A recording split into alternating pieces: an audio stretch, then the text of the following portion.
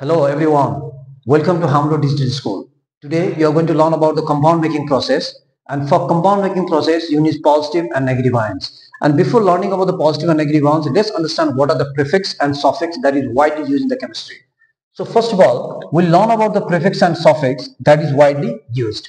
For example, if you combine bisol with phyte, you will get bisulfite. But in this case, we'll learn about the bisulfite. We'll learn about the bisulfite. Bisulfite.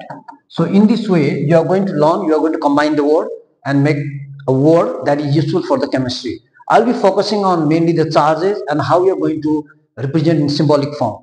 So let's understand bisulfite, which is regarded as and written as SSO3 minus, and in this case HSO4 minus. Similarly, for sulfate we have got sulfide. So let's write the word sulfide, which is written as S double minus. That means sulfide has got sol. The word sol means, always remember, there are two minus. And similarly, sulfide, you have got SO3 minus minus. Similarly, sulfate, which is written as SO4 minus minus. Now let's talk about the force. Force plus phyte, which will give you phosphide. If there is S minus minus, then you can write down P triple minus. The force, if you remember the word force, then remember there is always three negative charge. Similarly, phosphide,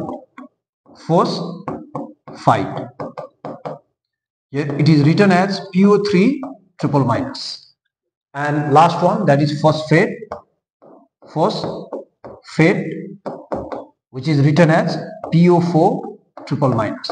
So in this way, your first series is completed, and then we'll be moving towards second series where you will be learning about night and chlor.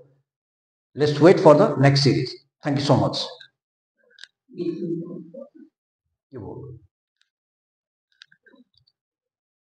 Okay, now you have learned about first series that is related to bisul, sol and phos. Now we'll be learning about the night and chlor. So how we are going to join this word, prefix and suffix, and make a compound. So let's understand first of all night series. Night with ride. What is the compound? That is charge, that is night ride. Next, night plus ride, that is night ride. Similarly, night plus red will give you night red. So in this way, you can combine prefix and suffix and make a symbolic word, and that word can be represented in form of the charges. Night ride, which is written as N triple minus. Night ride, which is written as NO2 minus. Similarly, for night red, you have got NO3 minus. Now we have a next series which is known as the chloride and chloride. So chloride, CHLORIDE, chloride. Next, chloride, and next we have got chlorate. Here chloride, which is simply Cl minus, and you have got chloride, which is written as ClO2 minus, and next you have got chlorate, which is written as ClO3 minus. So these are the series related to night and chlor. Now later we'll be combining this word with the positive ions and we'll try to make a compounds. First we need to understand the radical, and the radicals and the types of the radical will be explained in next series. First you need to practice prefix and suffix for bisol, sol and phos, and then prefix for night and chlor. So next series we'll be discussing about the radicals and types of radical. Thank you so much. You have already completed first series and second series. Now we'll be discussing about the important negative parts that is widely used in the chemistry. So let's talk about this section, which is related to chemical word and formula, and later on we'll be joining with the positive part. That means positive plus negative will give you the chemical compound. So carbonate is CO3 minus minus, and bicarbonate HCO3 minus, and hydroxide, which is OH minus, and hypochlorite. So these are the series. These are the main series you need to remember hypochlorite, chloride and chloride along with perchlorate, So we'll be focusing here hypochlorite ClO minus, chloride ClO2 minus, and chlorate, this is related to ClO3 minus, and similarly if there is a perchlorate, then there is a ClO4 minus. So these are the series. Similarly for cyanide, we have got Cn minus, and silicate SiO3 minus minus, and similarly for zincate, if you look at the zincate, then it has got ZnO2 minus minus. Similarly the last one borate is related to BO3 triple minus. These are the main series that you need to remember. Second, we have got oxide, which is related to O minus minus, and manganate. So if you talk about the manganate and permanganate, so these are related. Now first of all, you need to understand how to remember manganate and permanganate. So manganate MnO4 minus minus, and similarly for permanganate you have got MnO4 single minus. And last one, you have got chromate and dichromate, which is related. So if you remember chromate, then you can remember dichromate easily. So for chromate, you have got CrO4 minus minus, and dichromate you have got Cr2O7 minus minus. These are the series for the halide series. So halide series can be remembered easily. Fluoride, you have got F minus, chloride Cl minus, bromide Br minus, and iodide finally I minus. So these are the series of the negative parts which are important, and these are widely used in the chemistry to form the compounds. If you understand these radicals, especially positive and negative radicals, then you can make any types of compound that is given in the chemistry. I hope that you have understood the negative parts which can be joined, and next section we'll be discussing about the positive parts, and then we'll finalize compound making process. Thank you so much. Okay, most of you have already understood about the negative parts. Now, what about the positive parts that you need to combine with the negative parts to make the compounds? So we'll be discussing about the positive parts starting from one important series in chemistry that is related to os and ik. So whenever we use this type of suffix, it will be easy to remember. Whenever you use this type of suffix, that will be easy to remember and you can understand effectively. So let's talk about the copper. So copper is also known as the Kypros form, which is written as Kypros. That's why we used to write Kypros in this case, and here cupric. Similarly for mercury, if you look at the mercury, then there is a mercurous and mercury. This is mercurous, and this is known as the mercuric.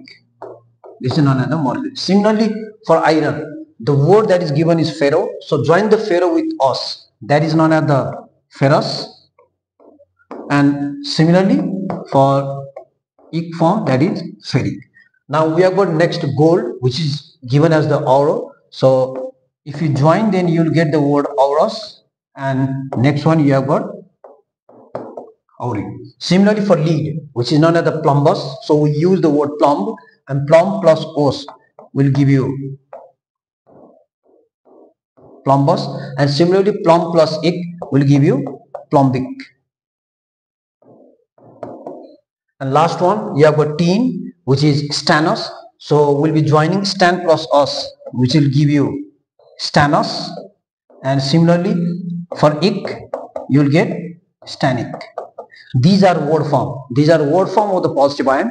Now you will be making symbolic representation. So let's talk about the copper. So Kypros is written as Cu plus, and cupric is written as Cu plus plus. Similarly for mercury, you will be writing Hg plus, and for mercury you will be writing Hg plus plus. This is a symbolic representation in the ionic form.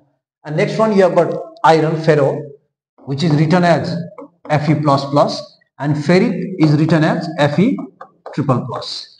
Next one, you have got lead, which is plumb. So remember these two, lead and tin, these have got similar charges. So lead, plumbus, which is Pb plus plus, and plumbic Pb 4 plus, that means 4 charges.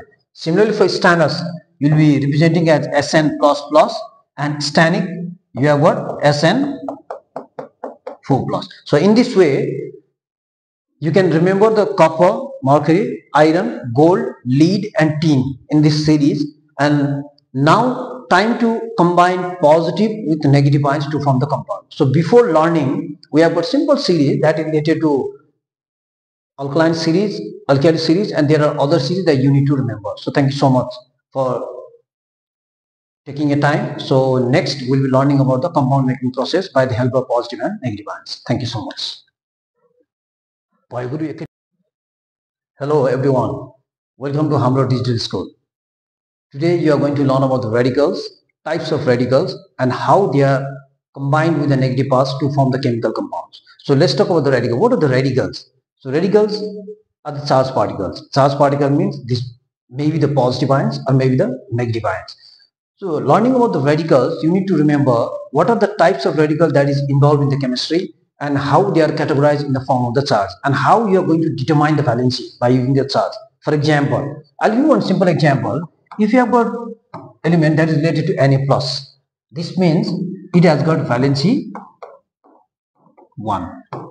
If you have got Al plus plus, triple plus, then look at this charge. If you look at the charge, the valency is 3. So in this way, charge determine the valency by taking help from the charge concept and the valency concept. So we'll be focusing on the radical part. Radicals.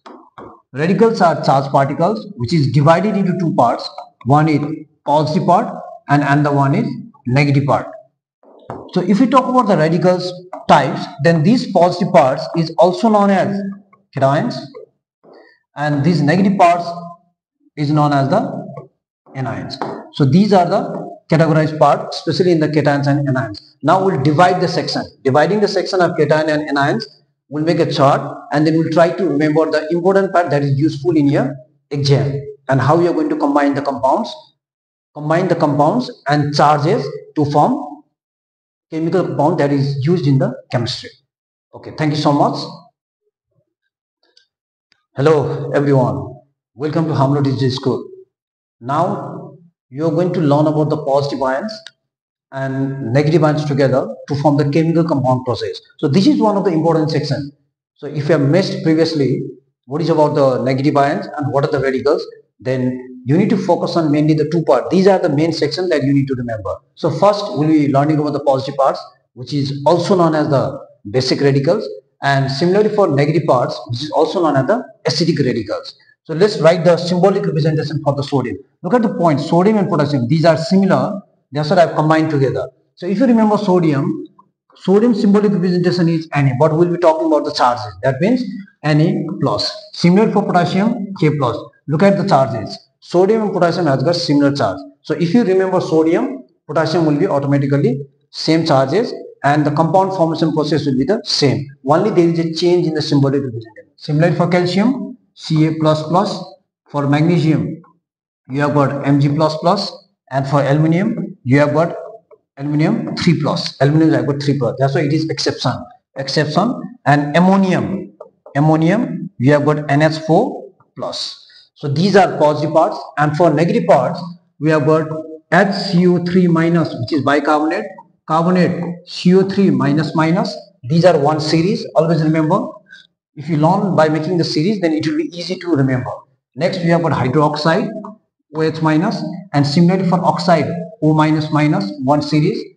It is easy to understand. Sulfate, SO4 minus minus, phosphate, PO4 triple minus. This is also one series. Always remember, these are the important negative parts which is used in chemistry. And last one, nitride and triple minus, nitrite, which is NO2 minus, and nitrate, this is known as the NO3 minus. So these are the series. Now remaining part that is related to chemistry is, one is hydride, which is widely used, hydride written as H minus, and similarly next one you have got thiosulfate, which is written as S2O3 minus minus. Always remember this series. And next we'll be learning about combining positive and negative parts and formation of the compound. So I'll give you some hint related to positive and negative parts, and you'll understand later on by using your own worksheet, and then we'll practice together. Thank you so much. Okay, now all of you have already learned about the positive ions and the negative ion. Now let's try how we are going to combine this compound, positive with negative, and whether there is a formation of a compound or not. Let's check together. So I want you to guess the compound. Guess the compound yourself. If you want to combine, for example, I'll give you one hint. If you want to make compound sodium with any negative parts, let's say for example sodium sulfate. Sodium sulfate. This is sodium sulfate. One part is, this is known as the positive part and this part is known as the negative part. Now let's write the formula of sodium and sulfate. Sodium, which is written as Na, but due to charge, we're talking about the radical, that's why you need to write the radical, Na plus, and the one is SO4 minus minus. Similarly, previously we have discussed about charge. Charge determines the valency. That means Na has got one charge, so I am writing 1.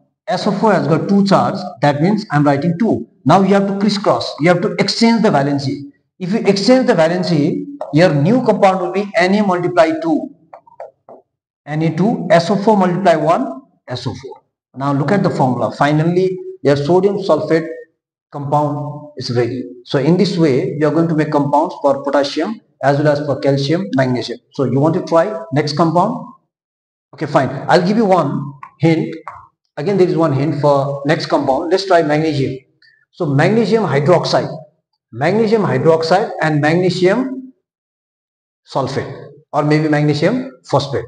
You can try any compound together, but I'll be focusing on a specific compound that is related to magnesium hydroxide. Magnesium and then hydroxide. Let's see, this is Mg++ and hydroxide you have got OH-. This is according to the chart. So you need to remember the chart and then you can make a compound. Similarly, magnesium valency is according to the charge is 2 and hydroxide valency is 1. Now let's crisscross. That means let's crisscross the valency, exchange the valency. Mg multiply 1, you'll get Mg, and OH multiply 2, OH2. But you can write in this way because OH2 means there is 1 oxygen, 2 hydrogen. That's why we used to enclose inside the bracket. This is the correct way of writing formula, that is equivalent to MgOH whole under 2. This is the correct form of writing formula. So in this way, you are going to make a compound, and then starting from positive and negative ions, you will be making compounds yourself by using your own worksheet that is provided by your teachers, which is also known as a smart worksheet, and then you will understand how the compounds are formed. First you will try, and then we'll provide the hint according to the process of chemical compound making process. I hope that you have already understood the positive and negative ion. This is the basic foundation in the chemistry, and if you understand positive and negative ions, then almost 90% of the problem can be solved in the chemistry. And don't forget to like, subscribe and share Hamro Digital School. Thank you so much.